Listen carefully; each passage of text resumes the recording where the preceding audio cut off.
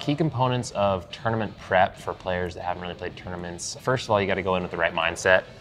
Mostly that, you might be there to compete, but competing is also fun.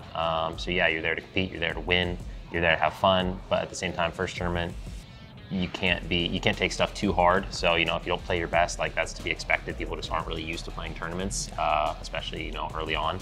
And that's a different environment than practice. So, I'd say just don't take things too hard if you don't play how you expect to play. Other tournament preparation, I'd just say whatever you need to do to get into the right mindset, whatever you need to do to warm yourself up, like the stuff that how you play your best, make sure you actually get that done, whether it's days before or the day of.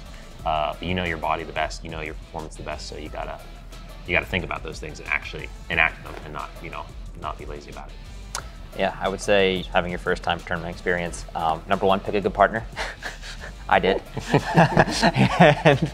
and ideally, in all seriousness, try to partner with somebody who's slightly better than you for your first tournament, because if you are the much worse player, you're going to get targeted and it's probably not going to be super fun. And if you're the much better player, you won't see any balls, which is not also super fun. So a slightly better partner really helps you have the best tournament experience.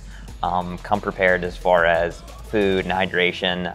A lot of times tournament days can be long days and people aren't really ready for the on and off sort of matches where they're like, is this the norm at a pickleball tournament where we play at 8 and then we don't play again until 10:30 and then we play 10 minutes later after that, and the tournament could go the whole day. So just being aware that could happen and being armed with food, hydration, that sort of stuff. And then, like Ben said, having the right expectations, because practice or practice games, rec, even more of a competition format is different than a tournament where a score is called, there's a referee, there are two opponents there that are trying their best to beat you, and they don't really care how they do it.